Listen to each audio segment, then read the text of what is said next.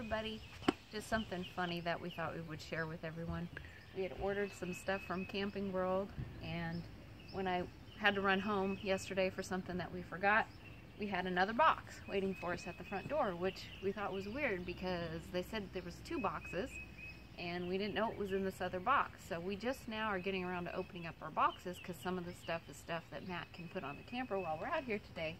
This is the mysterious box. It's actually one part of our order that didn't get put in one of the other boxes.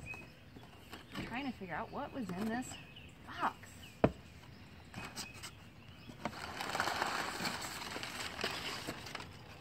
This. Oh wait, and I guess this thing too. And this was what was in that giant mystery box. There are screens for our fans for the vent openings on the outside of the camper for the gas water heater, and I don't remember what this one.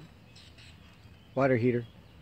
The water heater, and what's this one for? The refrigerator? Refrigerator. Yeah, they're the screens. And then we have the other one for the furnace. And the other one's for the furnace, and they're to help keep the like bees and nests from making bees and wasps from making nests in them. But anyway, it was just really funny that they put these things in this giant box.